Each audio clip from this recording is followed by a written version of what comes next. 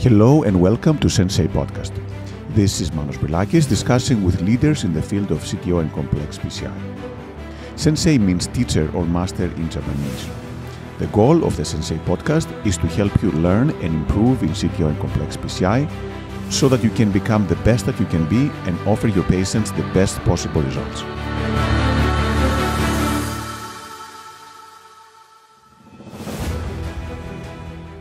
Hello and welcome to Sensei Podcast. It is my great pleasure to introduce Dr. Lorenzo Azzalini from the University of Washington, where he is the Director of Interventional Research and one of the key members of the CTO program with Bill Lombardi and Kay Kearney. So, Lorenzo, thanks again for taking part of Sensei Podcast and welcome. Hi, Manos. Thank you so much for having me here. It's very exciting to share my story with you. Thank you. And actually, you've been a good friend and collaborator for many, many years. But for people who don't know you that well, I think it would be great to start from the beginning. When you do your training, and then I know you had a very exciting course over many continents and cath labs and places. So how did that go?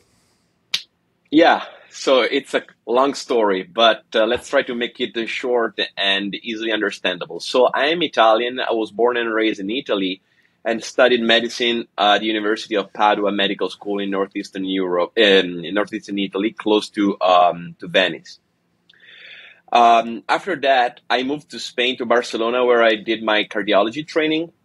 I spent 5 years there. I also did a master's in research methodology and biostatistics. Then I spent 2 years in Montreal, Canada, at the Montreal Heart Institute to get a training in interventional cardiology. And so there I spent basically 6 months doing research and the rest of the time doing general coronary intervention. And also in the second year, I had structural training. After that, I got a job as an attending faculty at San Raffaele Hospital in Milan, Italy, in the group led by Antonio Colombo, where I learned CTO PCI with one of the pioneers in the field, Mauro Carlino, one of my mentors.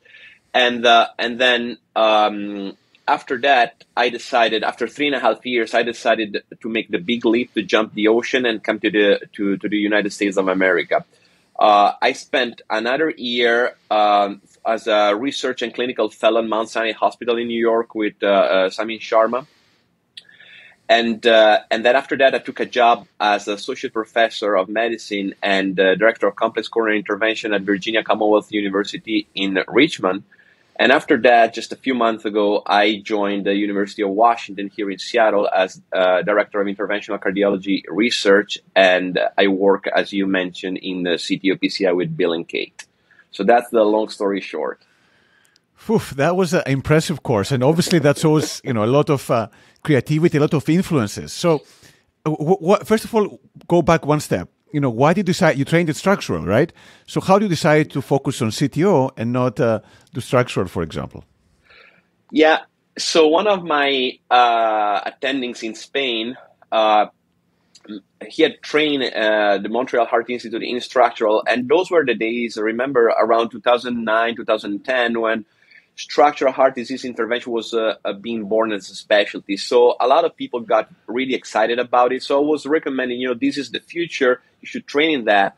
And actually, I liked it. The problem was that when I joined San Raffaele Hospital in Milan, there were already 4 different people doing structural at some level. 4 of them were doing TAVR, 2 or 3 of them even mitral intervention, not only MitraClip. That, remember, it was a lab where a lot of the first developments and advances in structural intervention took place. So there was really no space for me there.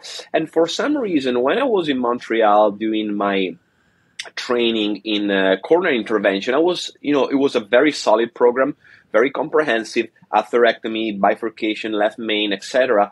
The only thing that was not taught there was CTO PCI. For some unknown reasons to me, that caught my attention. It really intrigued me. Maybe because there is a lot of thinking and planning before the procedure, and a lot of changes of strategy happened during the case. So when I joined San Raffaele as an attending, I was enthusiastic to learn CTO PCI from one of the masters, Mauro Carlino. Perfect. And so you did. So how was the experience? How did it go? How did you incorporate, what Mauro taught into what you already learned before? How did that go for you? So, well, it was very easy. So what I learned before was just reading some articles. I don't think your books were out there yet when I trained. So I could just learn a lot of articles, a lot of literature.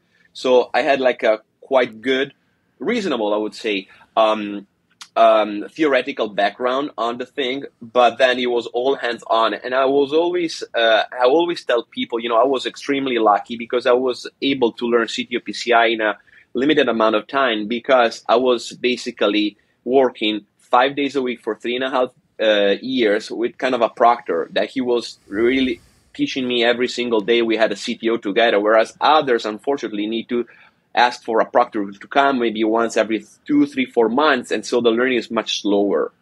So, it's a combination of hands-on training.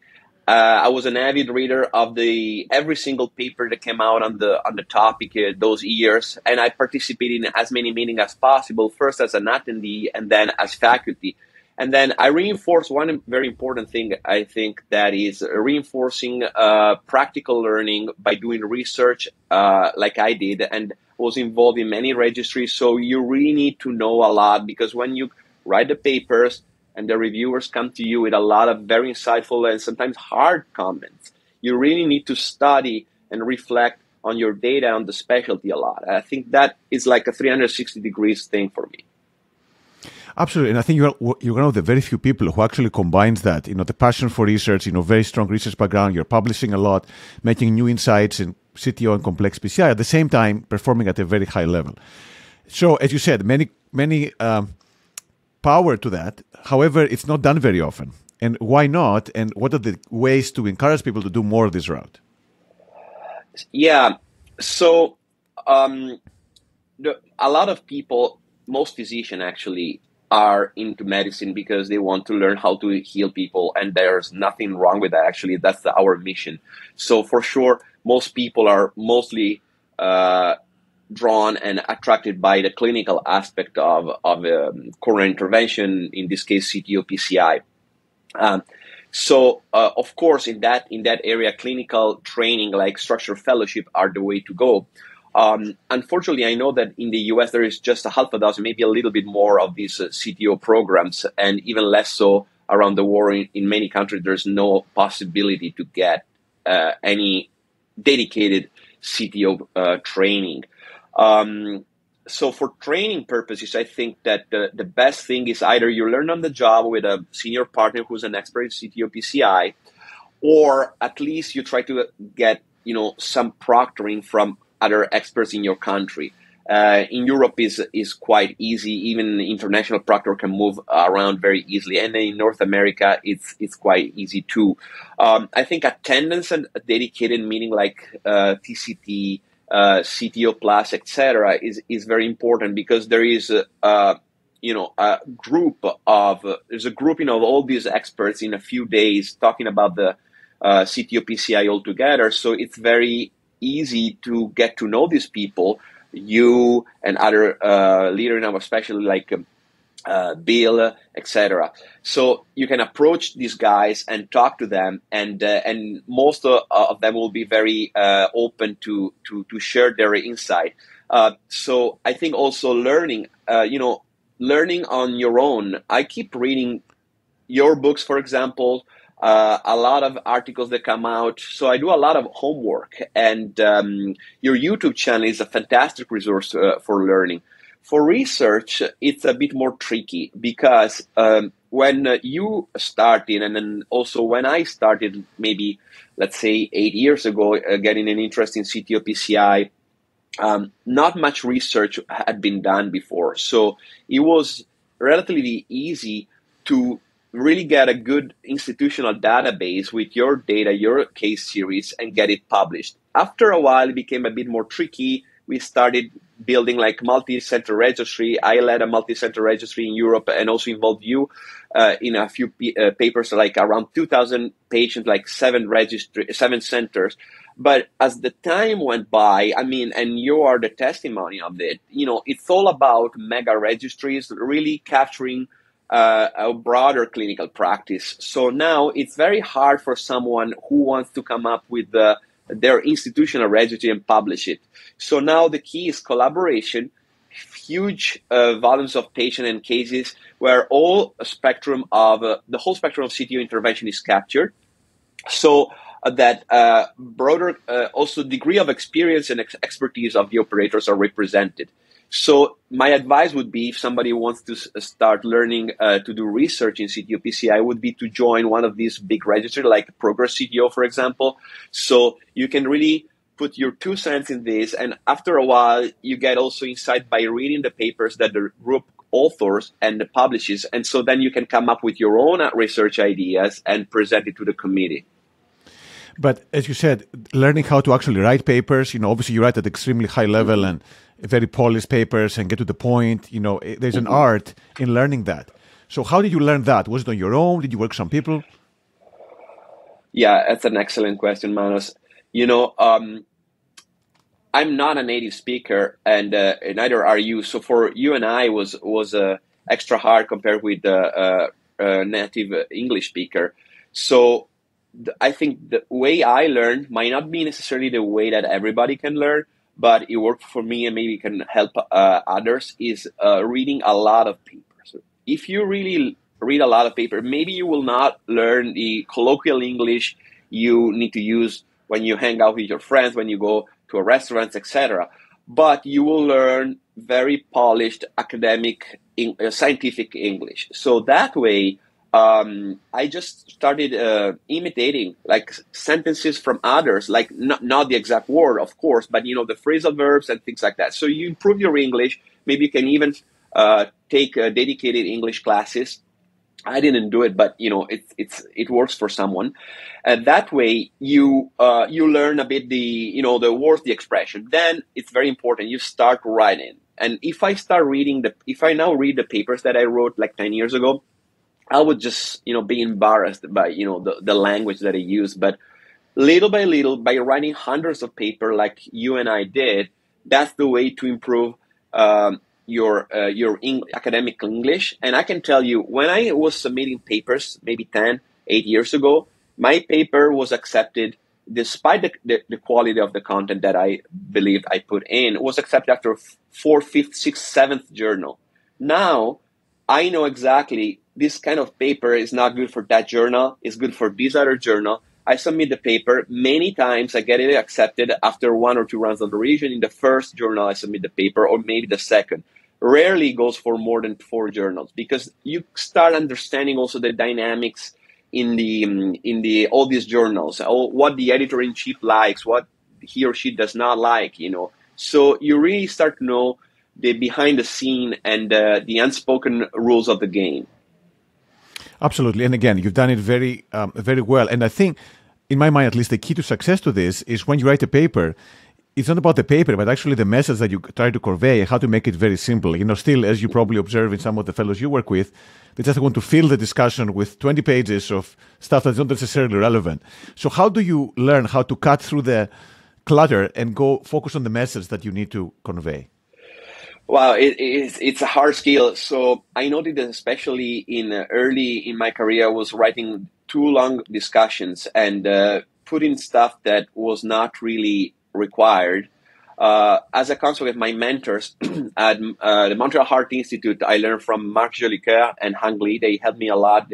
They trained in Ivy League universities in the US. So they really told me, this is not fundamental. You should cut it. But no, it's like, I don't want to do it because to me it's fundamental. It's like, it becomes like your child, right? So you should be able to emotionally detach from the paper and maybe even ask for a mentor support, or even one of your colleagues, a friend that, of course, they need to have like basic background on the field, like being a physician and cardiologist, but they do not need to be Manos Brilakis or Dimitri Karpalios or Bill Lombardi to understand what's really in there. They just need to have like some degree of understanding of academic medicine and how papers are written.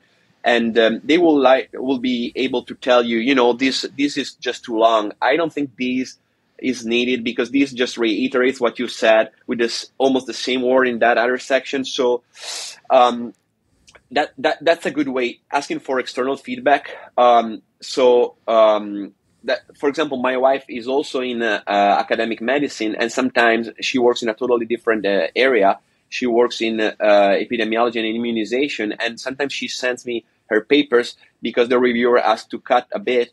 And so, watching from outside, you get an external perspective. You're more cold-blooded. You can be more Solomonic and just cut here and there. And that's something that takes, to do it on your own alone, it takes years anyway. Perfect. Now, can you give some examples where actually the papers made an impact on the care of your patients or other people's patients for that matter? Yeah, for example, the first thing that comes to my mind was really one small, I don't know, maybe it was a case series of 2 patients that you published in, I think, Cardiovascular Revascularization Medicine a few years ago, on the possibility that a CABG patient can suffer tamponade and actually die, right? So that is just a case report. And, many people think that case reports are not worth spending time on, even neither writing them, publishing them, but also reading them. I believe it's totally wrong. In a so technical specialty like CT or PCI, you can learn a lot from them.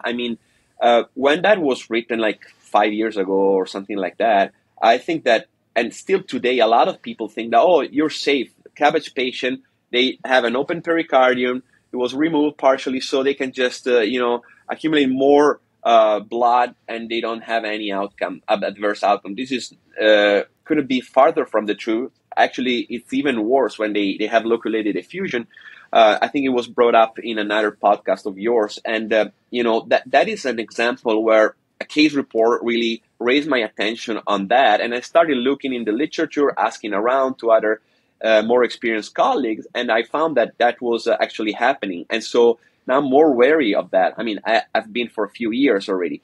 Other than that, I think like large series exploring, for example, uncommon complication or specific techniques like retrograde through Lima. What's the risk? Each of us has maybe done 1 or 2, 3 cases, but some of us maybe, it always went fine, but others have had complications. So the good way is to pull all these cases together. And there are articles in the literature on this topic. So if you read them, you can really get a 360-degree view on the topic and know what can happen, even if you didn't experience it, or maybe you didn't even think about it. Yeah, absolutely. And actually, it's interesting you say that, because most people I've talked to, including in this podcast, when you ask them, how do you prepare for the case? They look at the films, they look at the history, which of course you have to do. But I don't know of many people who actually then go into the literature and see, okay, what has been done for this kind of anatomic subgroup I'm dealing with, and learn how to do it. So as you said, this can have a direct implication in day-to-day practice. Yeah. But how do you prepare? I know you've done quite a few cases. You work one of the premier groups in the world. How do you prepare for your cases right now? Yeah, it's an excellent question. It comes up a lot. And I think each of us prepare in a different way. So I need to repeat. Even when I was in med school, I was not studying just once or twice. Many times I was studying 3 times the whole syllabus of the course. So here's the same thing. I tend to study the angiogram just maybe a few minutes a day. I see the patient in the clinic for the first time. And I tend to write down in my note, we're going to go antegrade first. If that fails, there is no landing zone for ADR, we need to go retrograde. So I put down a hierarchy of strategies. Then a few days after, or anyway, just a few days before the intervention, maybe the weekend before, I see all my cases for the next week. And I open the angiograms and I look over I look at the case. And I confirm or modify the initial plan. And finally, again, on the day of the intervention, maybe at 7:30 a.m., before starting the work day, in my office, I review all the angiograms and I decide, we're going to do this, this, and that. And then I go over again with the staff and the fellows just before the case. So probably 3 or even more, 4 times. And before the case, I review all these angiograms. And I think by doing so, it really gives myself enough time to truly evaluate all the possible options and bailout strategies. And then do you get nervous? I know you've done a lot of cases now. Do you still get nervous with cases, or you overcome that? Yeah, I think that if you enter a CTO PCI case the same way you enter a right heart cath or a coronary angiogram, you're just reckless. I mean, let's face it, it's not the same thing. It's not the same level of risk. You need to be a bit tense, okay? At the same time, being too nervous does not help either, of course. So when I go into a case, I have a good mix of, as I call it, relaxed tension that allows me to carry out the procedure without being overconfident. But at the same time, I don't want to be too nervous, because that does not help either if you start shaking while you have to puncture the proximal cap with a high tip low wire, right? So I think that, of course, over the year, you get less and less issues, but still, I never go in a single case that I'm going to say, oh, it's a slam dunk. Anything can happen. And then what do you use when you teach your fellows, when you teach the other trainees? Do you use simulation? Do you use them didactics? Do you watch them? What is your favorite method for teaching them how to do these procedures? So in general, simulators like with silicon models are only available in specific settings. Like if a company comes to give you, someone gives you a lecture, a demonstration, or at conferences. So that's unfortunately, it's not the easiest way, most consistent way to get exposed for the fellow to hands-on training. So I tend to do a lot of drawings. First of all, when they start, so here we also have a CTO PCI fellowship, okay? So these people who come are already full-blown interventional cardiologists, early career, but they know to do ROTA, bifurcation, primary PCI, MCS, etc. So when they come here, I advise them to look. And so now we have, for example, your books, particularly the one on CTO PCI, is very comprehensive, and it's very systematic, step by step. So there's really everything, all the complications that can happen, all the devices that you can use, all the techniques, and especially all the algorithms. So the way I learned when I was like 2-3 years in the job was reading your book and seeing if I remember all possible things that can, all of the ways to troubleshoot a lesion. And so if I didn't know something, I would make a mental note. So by reading that book over and over again, I got to have like a bird's eye view on the specialty. So I always recommend them to read the book. So of course, then the application, there's not going to be an algorithm, a computer algorithm that's going to tell us exactly you need to do A, B, C, D, and E, F, etc. So then must be some, talking with us.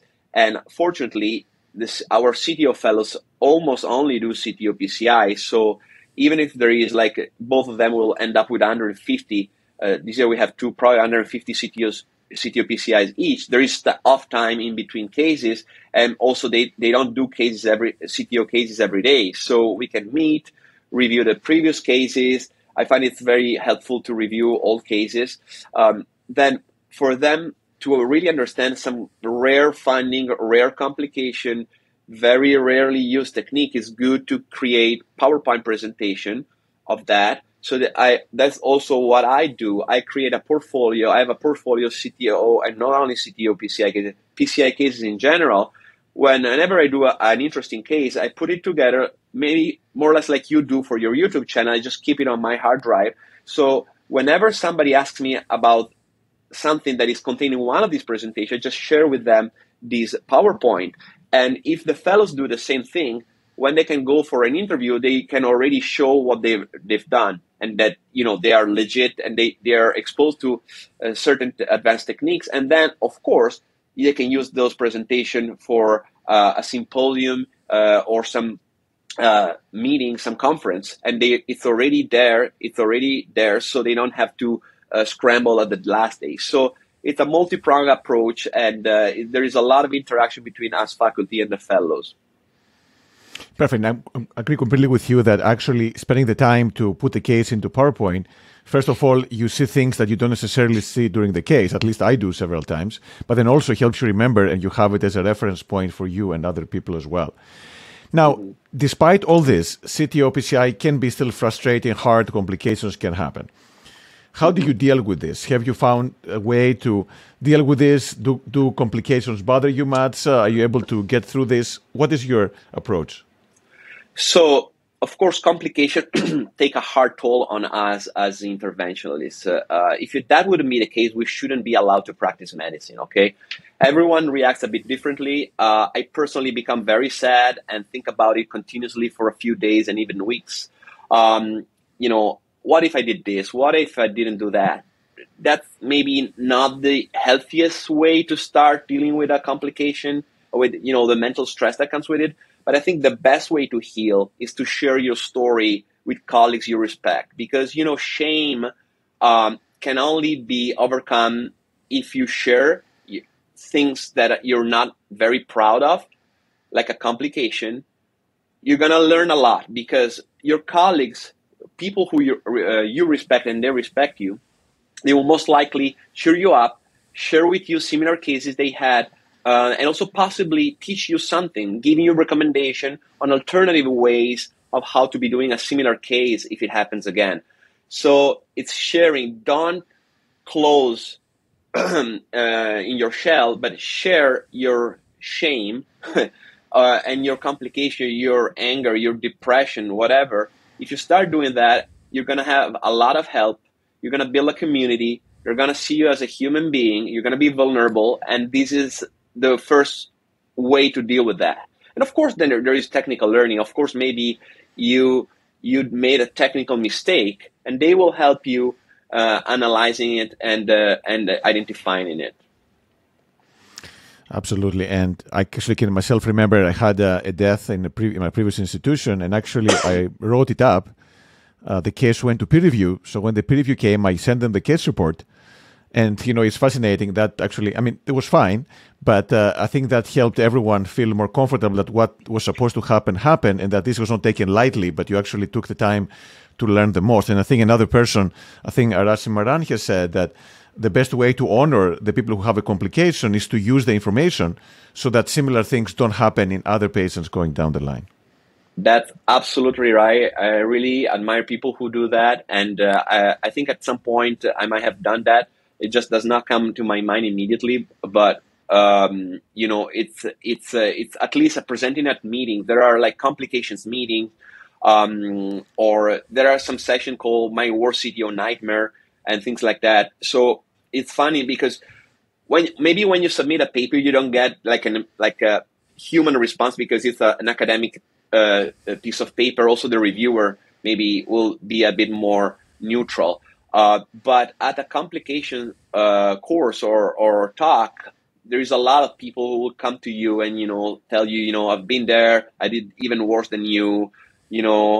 This really creates a sense of community, being together, and it makes you feel more human and more connected to the others. So that's the way to go, I think.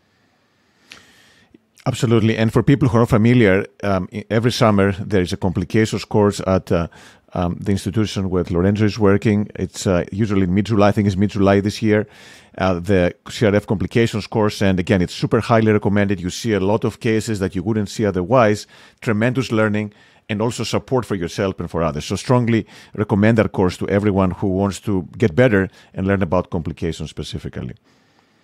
Yeah. But switching on to teaching. So when you see someone come to you and says, I want to learn CTO-PCI or I want to learn to do research with you, what makes you click? What makes it exciting for you to work with that person? Yeah.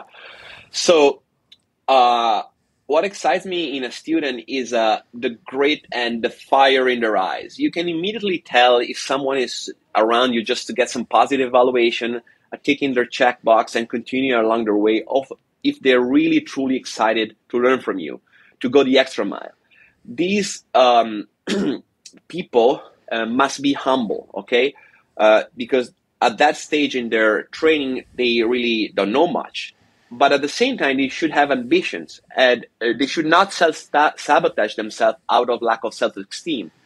They must have a vague idea of what they want to become in the future, and focus early on in their career on specific subspecialty within interventional cardiology. So the era of jacks of all trades is over. You cannot be doing CTO-PCI, critical ling ischemia, mitral intervention, renal denervation all at once. You have to commit and focus to one or two fields only, and then take it from there. The way I did is that realizing that when I joined San Raffaele, I could not have been doing structural anytime soon because there were like 4 people ahead of me. I found a passion. Really, you need to be passionate at what you do. Something that you want to focus on even Saturday night when, it's raining outside. You either watch a movie or maybe you read the latest literature, or you go to a meeting just to learn from others, to network with them. And so you need to have great and fire in your eyes. Fire in your eyes is basically the passion, okay? So that's what I'm looking for. And then if they have that, how much does it matter their hand skills, what is more important, their head skills, their passion, their mental stability? What do you think is the most important of those factors for a CTO complex operator? Yeah, I think like up to maybe 10 or 20 years ago, there was a lot of emphasis put, especially surgical specialties, in, he's got talent, he was born for that, he has amazing hands. I don't think that, unless you have like a physical condition that prevents you from moving your hands the way you want, I don't think that it's all in the hands, okay? There is a lot of cognitive aspect to it. There is a lot of reading, a lot of understanding. The first step, of course, is reading books and putting into practice, choosing the right technique for the right angiographic or procedural scenarios. But what we teach, and Billy is just amazing here with the fellows and Kate too, is basically deciding not only how to approach the case in the lab, but also how to manage and conduct yourself outside the lab, how to discuss with the referring physicians, how to deal with the cardiac surgeons, the other non-invasive cardiologists. There is a lot of debate recently about downgrading of recommendation for PCI and the CTO PCI specifically. So it's not only about being able to perform the case, it's also a good patient selection, very good interaction with your colleagues and the administrator. Otherwise, your CTO program is not going to fly. Sure. And what excites you right now? You're in a new institution, obviously, so it's a lot of, I'm sure, getting used to the local dynamics. But what are the most exciting things for you at this point and in the next near future? So some things have never changed. So what excites me the most is actually always being able to help patients providing advanced therapies for their coronary artery disease. Maybe these are patients that were turned down by other interventionists and surgeons. So really being able to see the patient usually in clinic before and after the intervention is what really keeps me rocking. Seeing that I've made a meaningful change in their quality of life and what they can do on a day-to-day basis. Of course, teaching younger generations of interventionalists to do the same, it's just amazing because I can only touch 1, 2, 3, 4, 5,000 of patients. But if I can train, and for this reason, like good mentoring and fellowship programs are fundamental. If I can train 2, 3 fellows per year, then they can go out in the community, train 2, 3 other people like on the job, like proctoring, etc. We can make a huge impact, amplified impact, okay? So one of the things I enjoy the most is also, as you pointed out, is research. It just motivates me to be a little bit better, to understand a little bit more what I'm doing, to improve a bit, because in general, big changes happen often slowly. So yesterday, I'm probably almost the same as today, but almost. And tomorrow, I'm going to be almost the same. But if I look back at myself a year ago, 5 years ago, I surely made a long way. Perfect. And then I know you've got all the influences, right? You've been in Canada, you've been in Italy, you've been in the US, many different places throughout your career. Do you think that's important to go different countries and different people, or it doesn't matter and you can still learn even if you stay in the same institution throughout the time? In the past, people tended to remain in the same place, especially in very solid programs, both in the US, in Canada also, and in Europe for sure. There is this tendency to think that if you have a strong program, you don't need your fellows to be trained in anything else because we have it all here. That could not be farther from truth because there's no way you can be perfect in everything. There's always going to be somebody that is going to be better than you at another institution. So, and even if you are the world leader in something, there's someone just as good or almost as good as you that can teach you a different perspective on the thing, because After you do 1,000 cases, maybe what you need has not been taught you by your mega expert, mega pro. Maybe you would have learned it if you went somewhere else. And in general, going abroad or not depends a lot on a lot of things like your personal life circumstances, where you are. Of course, if you live in a small country, outside the US, there are many small countries that just have like a one big heart center in their country, and they're limited. They can just learn at most what is taught there. So of course, in that case, I would advise them to go abroad. Abroad or not, what matters is that you go to another place to learn new things, and then if you are retained and hired back in the place you trained, you can bring and add up to that institution. This is something, for example, where I train at Montreal Heart Institute. Every single attending had done a fellowship, most of them in the US in a different place, Duke, Harvard, University of California, etc. So that's the way to bring in more knowledge so you can really be the best version of yourself as a program.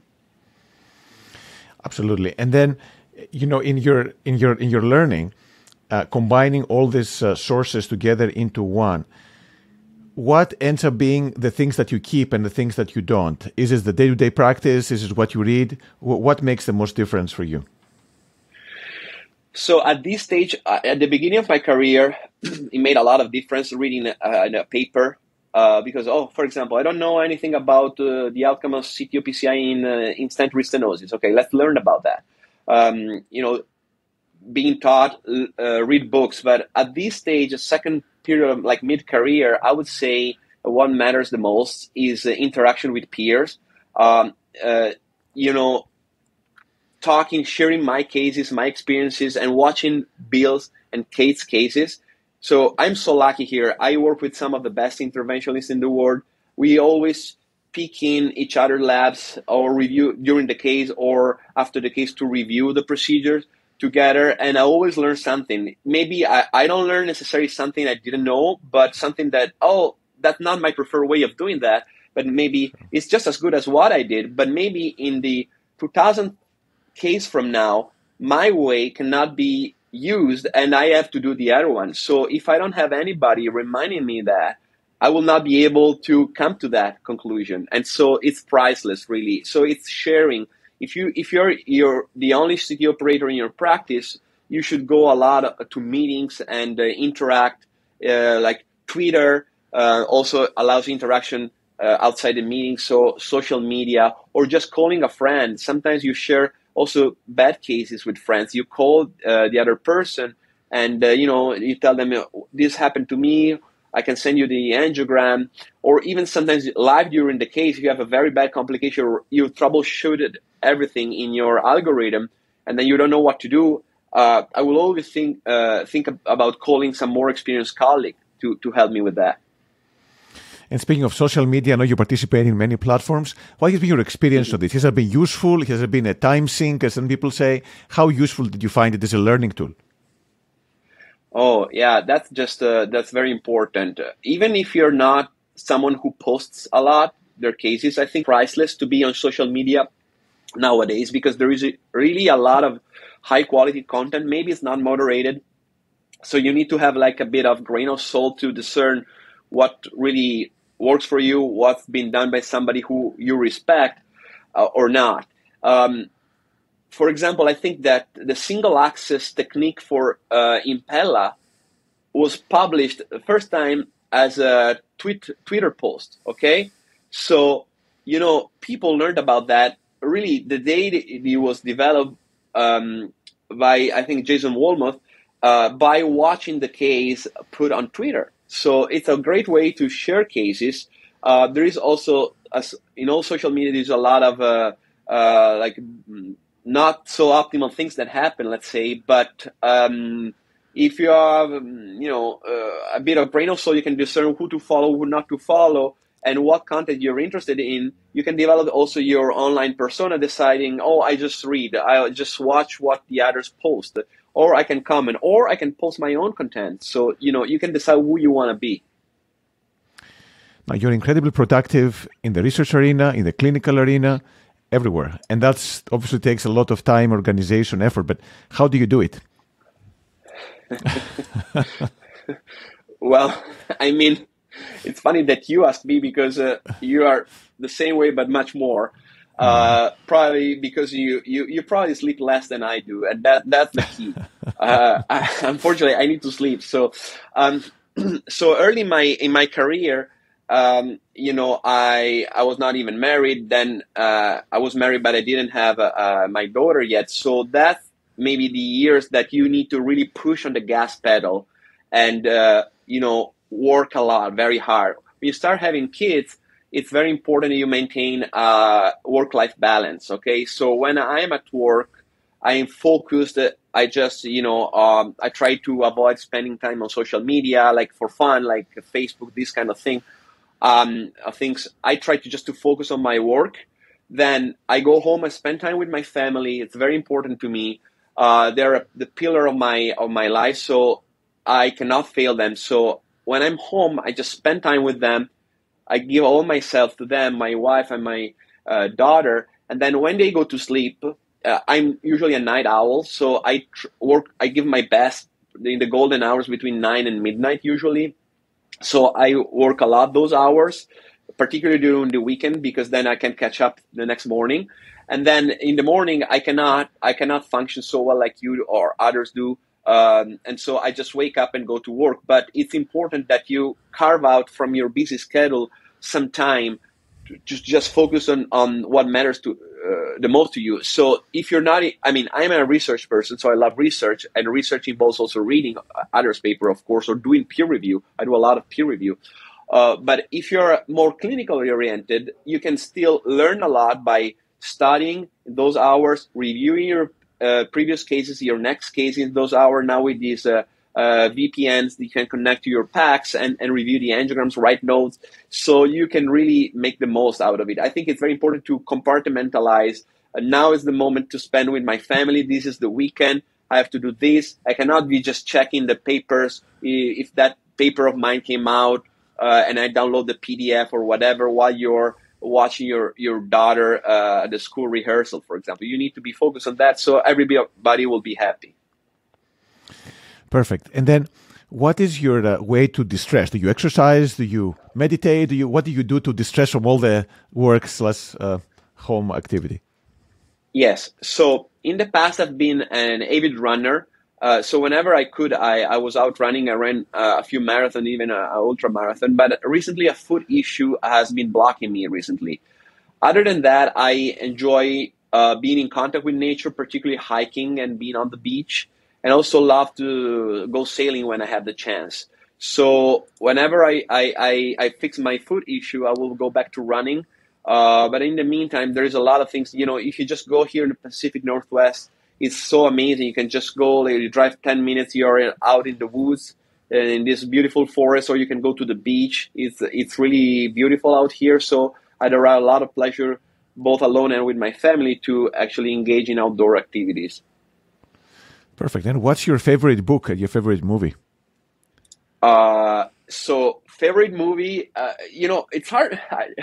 I can never answer this question right, but I recently I have like a recent favorite movie. Yeah, I recently watched Top Gun Maverick, and boy, that was really awesome. It was a high octane. I enjoyed it a lot. But I not necessarily only enjoy like action movies. Also, some thriller movies or more introverted movies are nice for me. But it's hard for me to choose one. And for books, there are like medical books and no medical books. For medical books, it's very easy for me. I just think that your two manuals, CTO and non-CTO, like the coronary intervention manual, just amazing. Very straight to the point. Step by step, systematic, and I can really teach every possible technique, complication, device. They're very complete resources. And for no medical books, I'm currently reading Daring Greatly by Brené Brown. It's a journey that makes us understand that we can become stronger by embracing vulnerability. We dare more greatly when we acknowledge our fear. And that goes back to what I just mentioned at the beginning of this conversation, about sharing sharing shame, what is bad for you, what you don't want others to know. with people you respect. You cannot just go out and just yell it in the subway station, right? You need to have a healthy relationship and respectful relationship with someone, and then share your darkest moment, and that way you can build and improve. So Lorenzo, again, it's been an amazing conversation, and also you had an amazing career so far. I think it's an inspiration for many people, because you literally have been able to learn so much, achieve so much, and you are still so young. So a lot of exciting things to come. So thank you so much for taking the time. Maybe if we can just finish by giving us like your top 2 or 3 tips for the people who are like in your shoes, maybe 10 years ago, 15 years ago, starting their journey into intervention. What would you recommend to them to become as successful as you have been? So thank you, Manos, for your kind words, first and foremost. But then I would say that now we are in a very good moment, because with technology, like all these social medias, interacting, email, like 20 years ago, many people did not have an email. It was much harder to reach out to like key opinion leaders in the field, mentors, etc. So you can just come and approach us at the meetings, at the conferences. So there's also much more emphasis put in mentorship, being a good mentor. And here I think Bill does a great job. And, we have people who, even after the completion of their training, they come here, spend a week with us. And it's not only about how to move the wires, what microcatheter to choose, when to use this and that. It's about building a culture, approaching the leadership in your hospital to be successful, the medical leadership, the administrators, how to approach your colleagues, the non-invasive cardiologists, the surgeons, etc. So I think that it's not only about the medicine, but it's also about soft skill and the EQ, emotional quotient. And so, I think it's a very favorable time now. So I invite anybody that has this fire in their eyes. There's great to go after this complex training and research to approach Manos, me, Bill, Kate, all the key opinion leader in the field at conferences, on Twitter, email, whatever, cell phone, shoot us a message. And I can guarantee all of us will be more than happy to help and shepherd you along this long but exciting journey. Wonderful. Again, thanks very much, Lorenzo, and we'll see you soon at one of the meetings. Thank you so much, Banos. It was great talking to you today.